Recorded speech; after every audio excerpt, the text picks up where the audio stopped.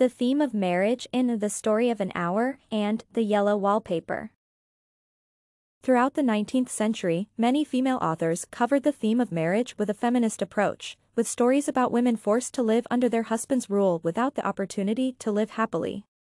The short stories, The Story of an Hour by Kate Chopin and The Yellow Wallpaper by Charlotte Perkins Gilman, use the theme of marriage and foreshadowing in the story similarly but use different points of view. The first similarity between the two short stories presented for the reader is the theme of marriage and lack of freedom for married women. The main character of Gilman's story is severely suppressed by the will of her husband, a physician who thinks that her opinion of her being sick is invalid and proceeds to diagnose her with hysteria. The text of the character's writings refers to the husband's opinion and recommendations multiple times, emphasizing to the reader that the character mainly acts according to her husband's directions and never violates his instructions. For example, in her writings, the woman notes her husband saying that her story-making is a nervous weakness, and suggests his wife stop writing. However, the reader could feel that the main character does not show any disapproval of her husband's actions. Moreover, the reader could feel that both partners love and care for each other with the way the wife respects her husband, and the husband calls his wife little girl and a darling. Nevertheless, the husband ignores the wife's request to change the room and the wallpaper, or even leave the house earlier. The same dynamics of occasional affection occur in the main character of Chopin's story. The author emphasizes the image of Mrs. Mallard being joyful for the opportunity of her husband leaving her, but weeping upon imagining the hands of her husband folded in death. The author even points directly that Mrs. Mallard loved him sometimes, and that love does not compare now to the strongest impulse of her being.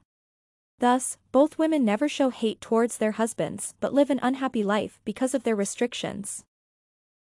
In addition to the stories being similar in the theme of marriage and the feminist approach, they both have elements of foreshadowing of the dramatic outcomes laid before the readers. In Chopin's story, the author states beforehand that Mrs. Mallard was afflicted with a heart trouble.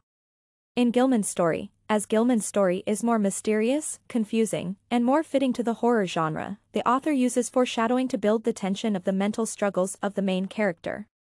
The mysterious stain on the wall, a smooch that runs around the room, turns out to be a stain that the main character made herself by crawling on the floor of the room.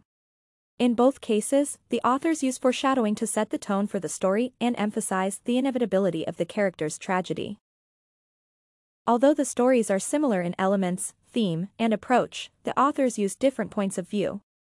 In her story, Gilman uses the first-person point of view, and the story itself is presented in the form of the main character's writings, which offers the reader an opportunity to witness her mental state.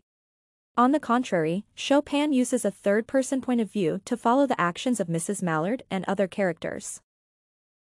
Both authors' works were devoted to issues in marriage relevant at that time.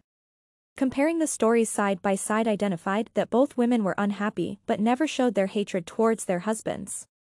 Both authors used elements of foreshadowing to emphasize the inevitable outcome of unhappy relationships, but used different points of view to attract and convince the reader that the lack of freedom in marriage is tragic.